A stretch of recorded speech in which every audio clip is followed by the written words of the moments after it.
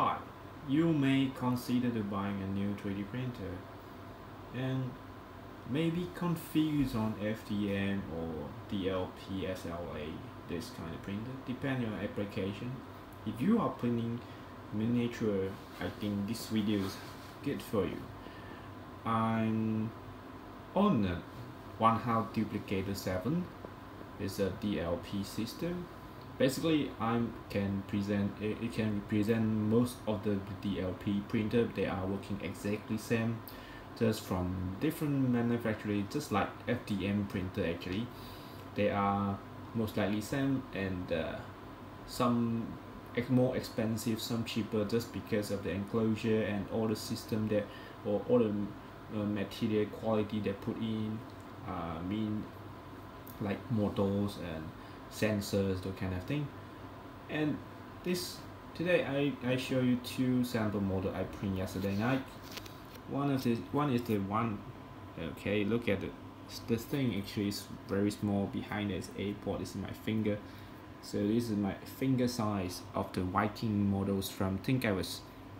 Okay, so the model, actually nothing to say about, not much to say about that. This is a lot of details. Look at the thing, look at the eyes, look at the nose, look at the mouth, Mustang. And you can, if I zoom in a lot, you can see the layer line. This layer line is 0.05 millimeter. Yeah, look at my fingerprint. This is very detailed on this thing. You can see this is a very nice print with a very small layer height. If you don't zoom in that much, normally you are not going to really found that layer line there. And you look at the more details on the pants, see on the arms, on the fingers, on the armor, okay, the head. Yo, it's cool. And look at the shoes. I got some bit overhang here. This material left out, but never mind, left it there first. But I say this is a fail print. The deep rabbit holes of DLP is you need to try and error a lot of the support and the orientation of the models.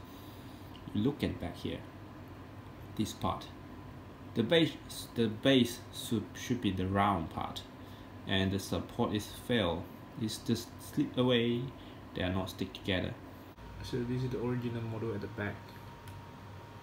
You can see the base is round, and this baby here printing missing some parts, but the shell, even this small detail is still on, but just too small. It's very hard to see well, but overall it's good. If a leak part, the cap is fine, stop wherever it should, just the base. Then you might, and the shield bottom a little bit rounded. You might think why I printed like 45 degree like this and not printed like this. Because I print like this, the failing part possible on the elbow, arms there. So, but in this case, I can accept the fail on the base, not on the model itself. Well, that's the reason. And look, if you like to print this model too, you can just go to this thing number and you can print it yourself. Overall is good. I will print another sword and another Viking together and try to see I can fully process this part or not. This is a very common problem for DLP printer. That's due to the small pin of the support and too sticky to the back, to the wand or tank Then when lift up, actually print like this. When lift up, they are just simply break off. But when it come out, the supposed overall looks good. Just this part is missing. Well, you can leave me a comment to say whether this is good for you, crazy beauty or shit, anything. I can tell that most of the DLP printer can achieve this level of detail. Just also the problems. And this is not the first time I'm facing this kind of bed. Okay, let's continue look at the lighthouse. And this lighthouse is awesome. Look at the windows. Let's zoom in. Look at the windows.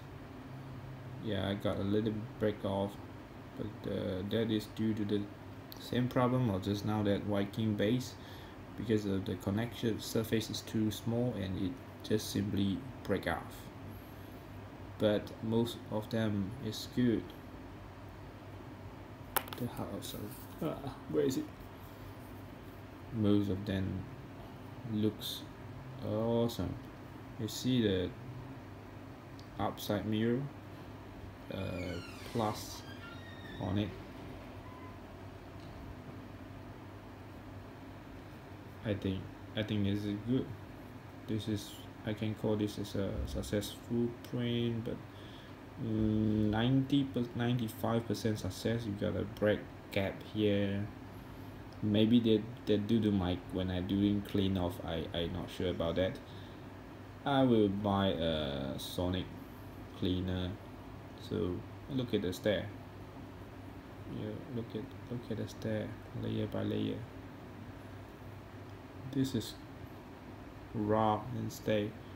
Again, this is 0.05 millimeter per layer.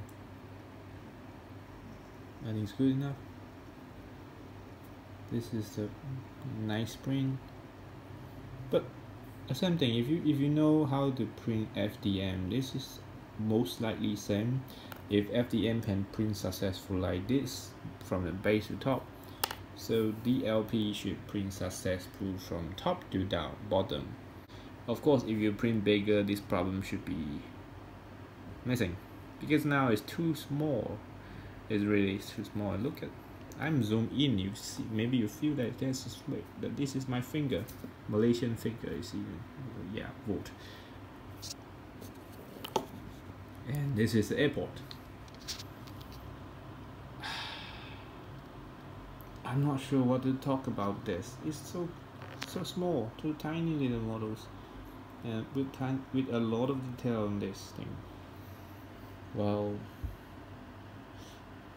I think it's worth it to get one of the DLP or SLA printer if you want the miniature models, especially those tabletop game. Look at this. How small is it? How beauty. For the base issue, you can just simply create another half of it and glue together. And this thing is sandable. If you want the all the layer line missing, you can use a small sandal to do this, but I think it's very hard. And also you can paint it. I think I need some volunteer help me to paint this thing too. I got no painting skill. I need some brother help me. Well, if you think you can paint for me and you are in Malaysia, let me know. I will print one for you and you paint one for me. Trade off. Okay, today videos until here. If you got any question or thing, or you can got anything about this DLP 3D printer, let me know. And or if you have any question, you let me know. I can find your answer and make another video tell you. Look at the nose. Oh, that's it. Goodbye.